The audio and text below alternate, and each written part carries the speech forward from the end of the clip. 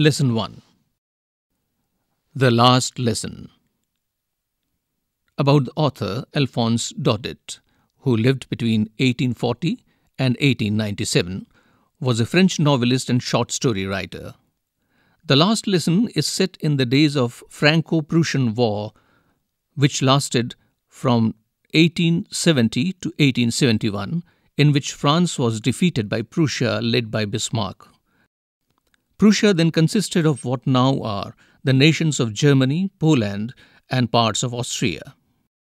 In this story, the French districts of Alsace and Lorraine have passed into Prussian hands.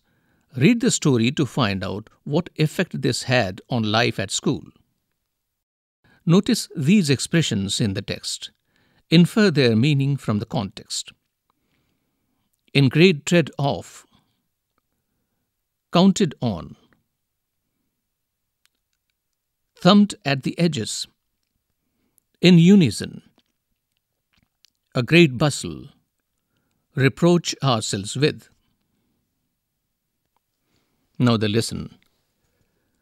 I started for school very late that morning and was in great dread of a scolding, especially because M. Hamel had said that he would question us on participles, and I did not know the first word about them. For a moment I thought of running away and spending the day out of doors. It was so warm, so bright. The birds were chirping at the edge of the woods, and in the open field back of the sawmill the Prussian soldiers were drilling. It was all much more tempting than the rule for participles, but I had the strength to resist and hurried off to school. When I passed the town hall, there was a crowd in front of the bulletin board. For the last 2 years, all our bad news had come from there. The lost battles, the draft, the orders of the commanding officer. And I thought to myself, without stopping, what can be the matter now? Page 3. Then, as I hurried by as fast as I could go, the blacksmith Wachter, who was there with his apprentice reading the bulletin, called after me. "Don't go so fast, bub. You'll get to your school in plenty of time." I thought he was making fun of me and reached M. Hamel's little garden all out of breath. Usually, when school began, there was a great bustle which could be heard out in the street. The opening and closing of desks, lessons repeated in unison, very loud, with our hands over the ears to understand better, and the teacher's great ruler rapping on the table.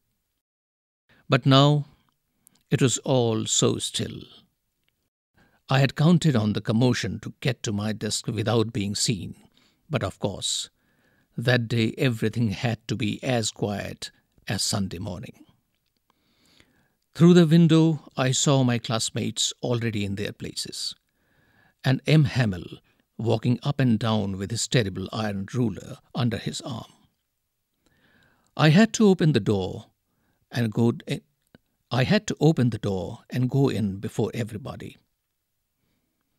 You can imagine how I blushed and how frightened I was. But nothing happened. M. Hamel saw me and said very kindly, "Go to your place quickly, little friends. We were beginning without you." I jumped over the bench and sat down at my desk.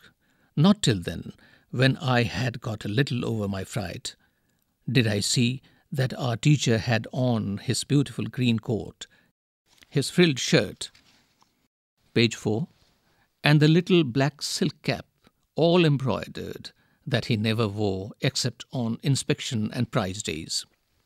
Besides, the whole school seemed so strange and solemn.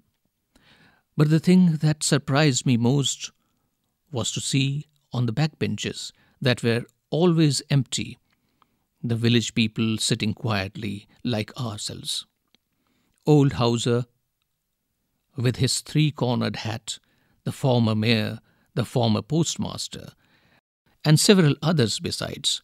Everybody looked sad, and Hauser had brought an old primer, thumbed at the edges, and he held it open on his knees with his great spectacles lying across the pages.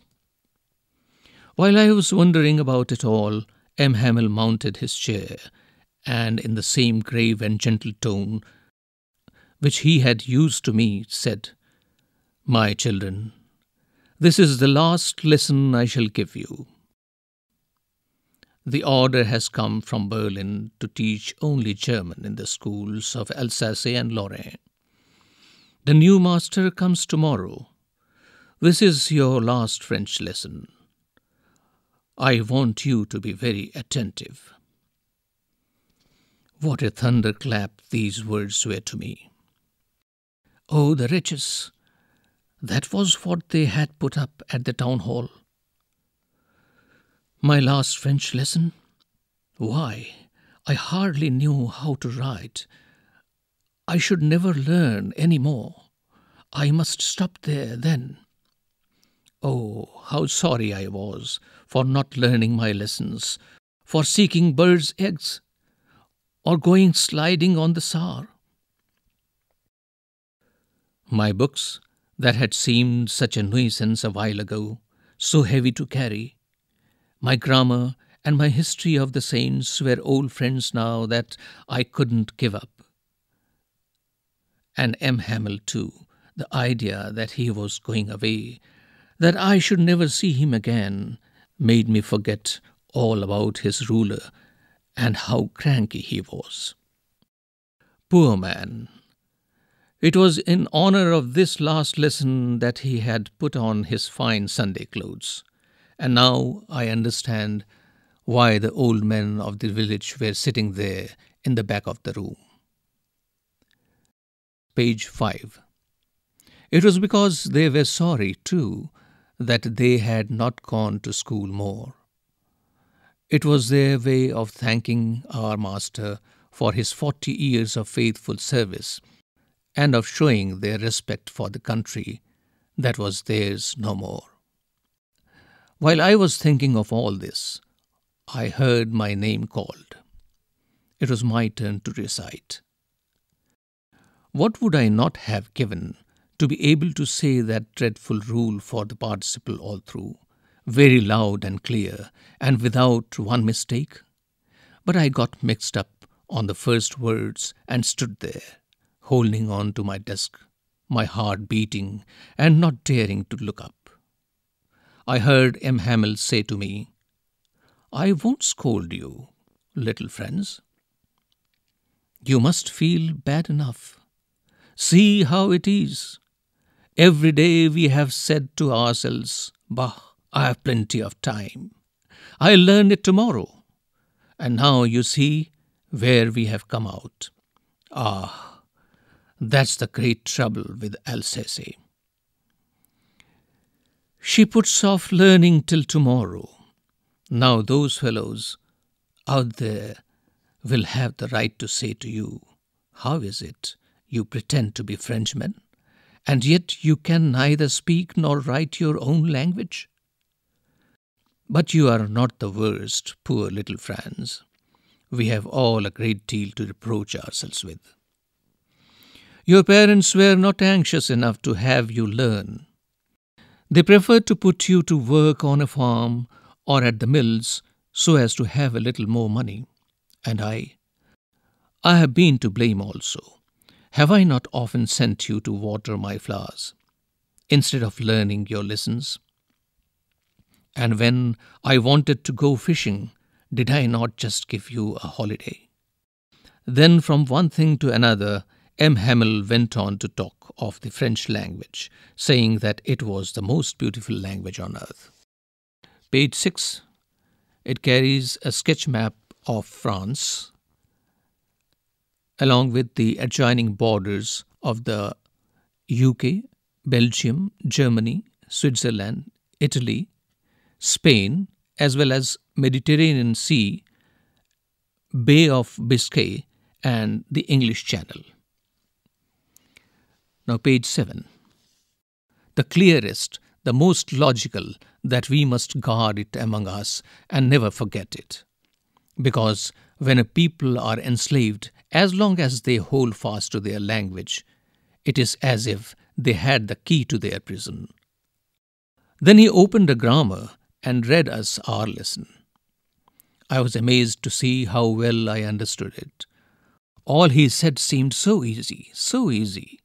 I think, too, that I had never listened so carefully, and that he had never explained everything with so much patience. It seemed almost as if the poor man wanted to give us all he knew before going away, and to put it all into our heads at one stroke. Think as you read.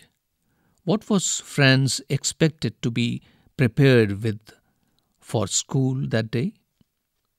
Second, what did Franz notice that was unusual about the school that day? What had been put up on the bulletin board? After the grammar, we had a lesson in writing. That day, M. Hamel had new copies for us, written in a beautiful round hand. France, Alsace, France, Alsace. They looked like little flags floating everywhere in the schoolroom, hung from the rod at the top of our desks. You ought to have seen how everyone set to work, and how quiet it was. The only sound was the scratching of the pens over the paper. Once some beetles flew in, but nobody paid any attention to them. Not even the littlest ones, who worked right on tracing their fish hooks, as if that was French too. On the roof, the pigeons cooed very low, and I thought to myself, will they make them sing in German, even the pigeons? Whenever I looked up from my writing, I saw M. Hamel sitting motionless in his chair and gazing first at one thing, then at another, as if he wanted to fix in his mind just how everything looked in that little schoolroom. Fancy! For 40 years he had been there in the same place, with his garden outside the window and his class in front of him. Page 8, just like that. Only the desks and benches had been worn smooth. The walnut trees in the garden were taller, and the hop-vine that he had planted himself twined about the windows to the roof. How it must have broken his heart to leave it all, poor man. To hear his sister moving about in the room above, packing their trunks, for they must leave the country next day. But he had the courage to hear every lesson to the very last. After the writing, we had a lesson in history, and then the babies chanted their ba, be, bi, bo, boo. Down there at the back of the room, old Hauser had put on his spectacles and, holding his primer in both hands, spelled the letters with them. You could see that he too was crying. His voice trembled with emotion, and it was so funny to hear him that we all wanted to laugh and cry. Ah, how well I remember it, that last lesson. All at once the church clock struck 12, then the Angelus. At the same moment, the trumpets of the Prussians, returning from drill, sounded under our windows. M. Hamel stood up, very pale, in his chair. I never saw him look so tall. "My friends," said he, I... But something choked him. He could not go on. Then he turned to the blackboard, took a piece of chalk, and bearing on with all his might, he wrote as large as he could, "Vive la France." Then he stopped and leaned his head against the wall, and without a word, he made a gesture to us with his hand. "School is dismissed. You may go." Think as you read. Number 1. What changes did the order from Berlin cause in school that day? Number 2. How did Franz's feelings about M. Hamel and school change?